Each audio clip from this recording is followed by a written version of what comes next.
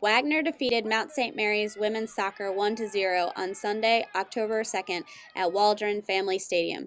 Julie Vigilati had the goal for Wagner and was assisted by Sydney McCarthy in the first half. Wagner goalie Kate Marcy had 3 saves, while Mount St. Mary's goalie Alicia Miller had 4. Here's what head coach Tom Goslin had to say about today's game. Yeah, I mean, good job by Wagner getting the job done. They made the one goal stand up.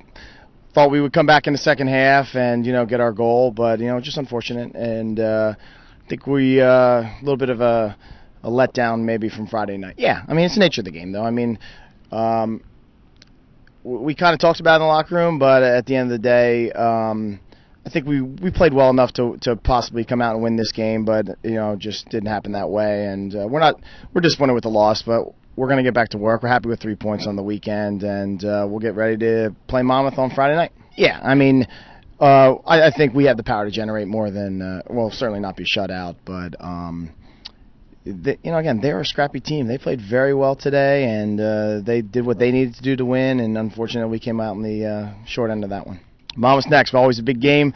Looking forward to going up there, and first road trip of the year, and we're excited to play Monmouth and FDU next week, and we'll get back on the winning track.